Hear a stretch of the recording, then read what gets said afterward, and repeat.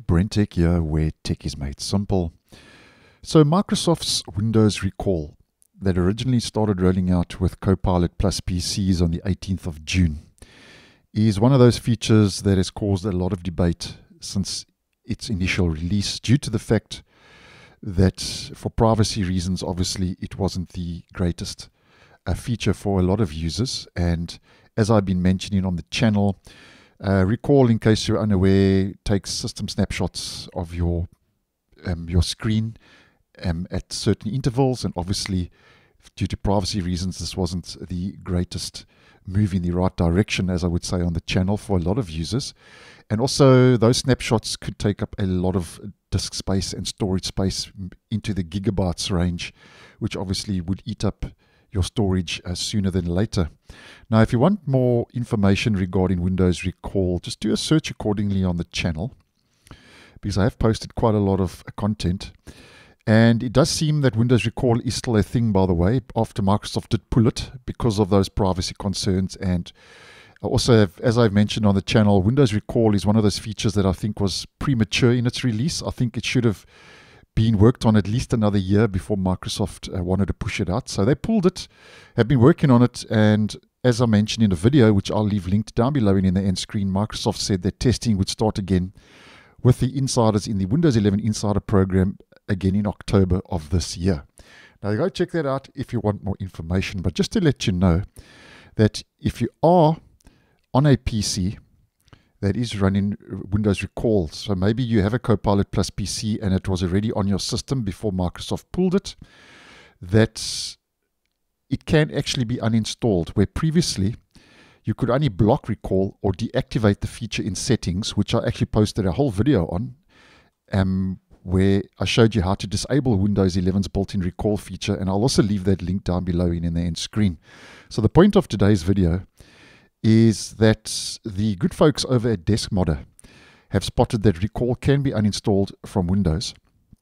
And this apparently was something that Microsoft added in the latest update that rolled out for Windows 11 24H2 Copilot plus PCs, KB5041865. And I posted on that update, and I'll also leave that either down below or in the end screen if you would be interested.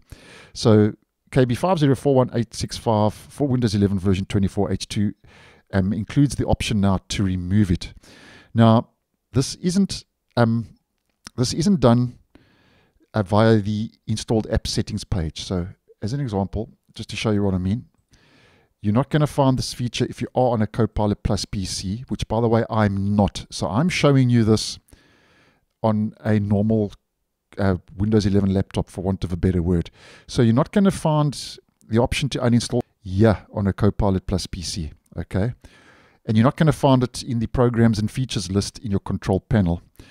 This is done using the installed features window, which is buried quite deep in the control panel. So if you want to get to that, the simplest way would be just do a search for features.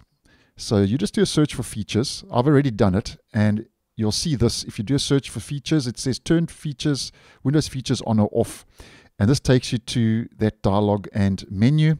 And you will see Recall listed as one of the features that you would want to uninstall from this list or remove. Okay, so obviously Recall would be either under the R section in this region or under Windows Recall here at the bottom. So if you do see it, as mentioned, I'm not on a Copilot plus PC, but if you are, if you see Recall listed here, you would uncheck the box, click on OK, and follow the steps and the prompts, and you may have to restart your PC, and that's how you can remove Recall on your PC if you are running a Copilot plus PC and it was originally on your PC. And just putting it out there, because obviously this has been causing quite a lot of debate due to the fact that it couldn't be uninstalled. Now, just something on a side note.